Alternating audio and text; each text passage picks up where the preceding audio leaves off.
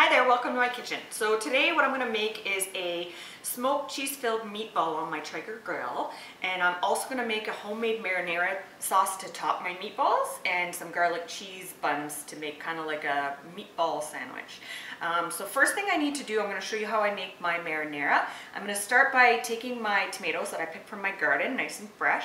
I'm going to make a little X on each tomato like this. Perfect little X, and then what I'm going to do is I'm going to do that with all of them, throw them in some boiling water, which I've already got going, for about 30 seconds, and then I'm going to throw them in an ice bath to stop the cooking, and that should also make it a little easier to handle, and the skin should peel right off. Once I'm done that, I'm going to show you what I add to my amazing marinara.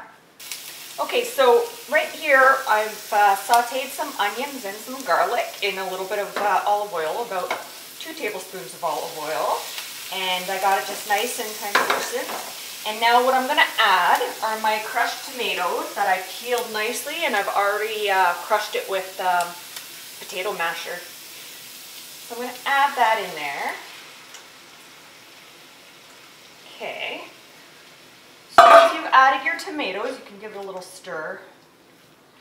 Get all the onion and garlic mixed in there. I'm also going to add about 1/2 cup of white wine. Smells good. Okay, for seasoning now, what I'm going to add, I've got my temperature on kind of medium here for now, just while I get everything incorporated. Then I'm going to turn it down to low and just let it simmer.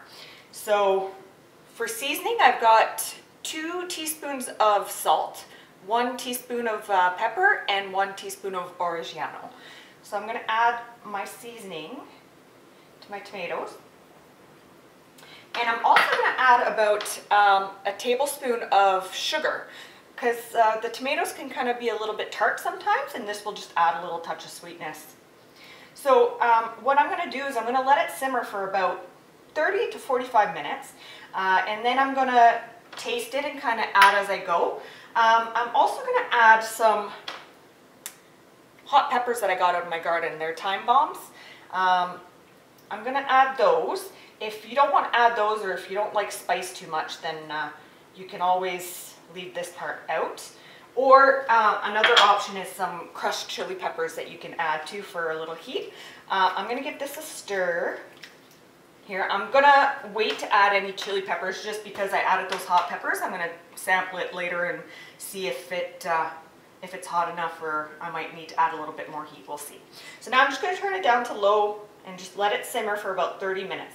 At the end, about 5 minutes before it's done cooking, I'm going to add some fresh basil that I also got from my garden, and some tomato paste, about 3 to 4 tablespoons of tomato paste, just to thicken it up and give it a nice depth of richness. Alright, so I'm going to let this simmer, and then I'll show you the finished product. Alright, so while my marinara is simmering, I'm going to show you how I make my cheese stuffed meatballs. So I've got 2 pounds of ground beef lean and about 1/2 pound of Italian sausage. So what I'm going to add to this is 1 egg,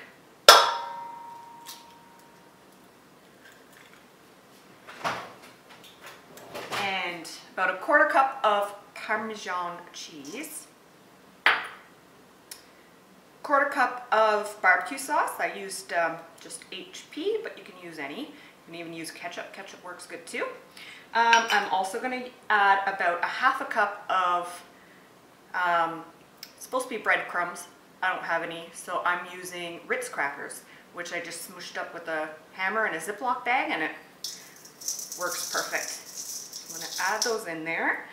And then for my seasoning, I've got here 2 teaspoons of salt, 2 teaspoons of black pepper, 1 teaspoon of onion powder, and 1 teaspoon of garlic powder. I'm going to sprinkle that in here too. So now, all I'm going to do is give this a really good mix so it's all combined properly. And then I'm going to show you how I prepare my meatballs. Okay, so this is how I put my meatballs together. I use a 1/3 cup to scoop the meat, so they all wind up about the same size. I'm going to grab my scoop of meat.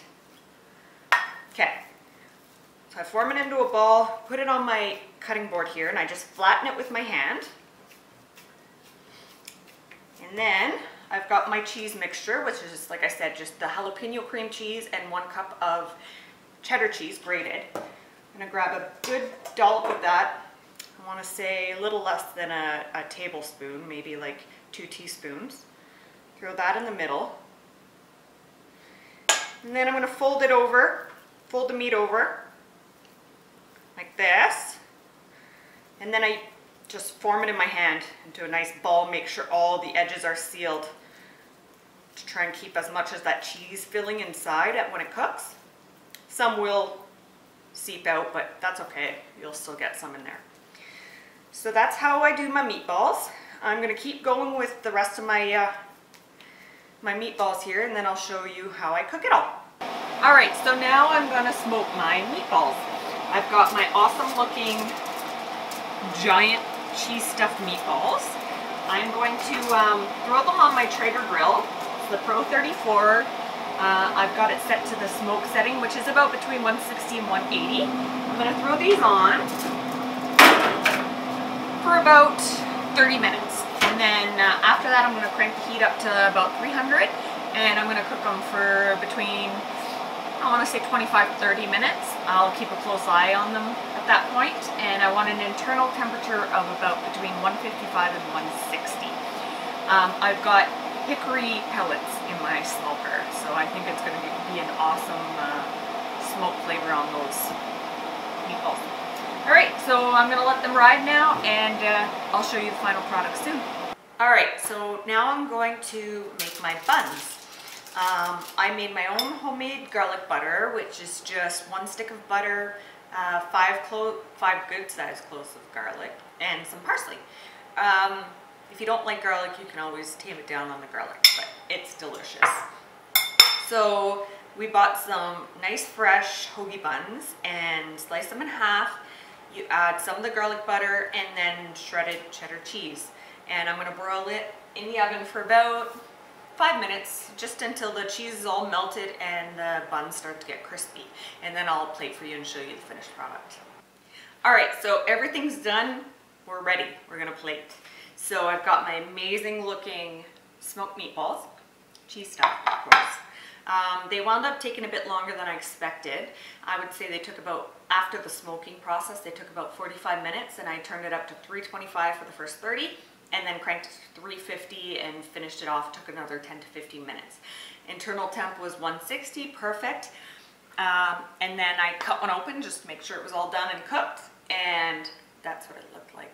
Perfection, nailed it. All right, I've got my beautiful, delicious tasting marinara sauce here that I made. Oh, so good.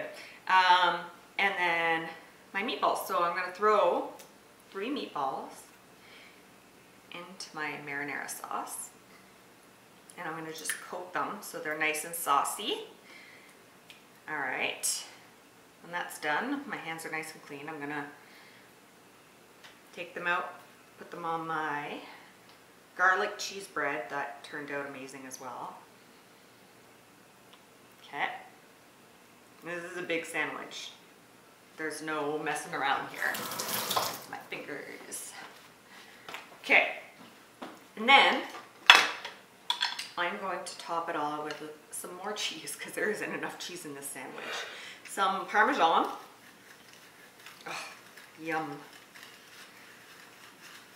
That looks amazing. All right, once I'm done the Parmesan, a little sprinkle of the fresh basil on top.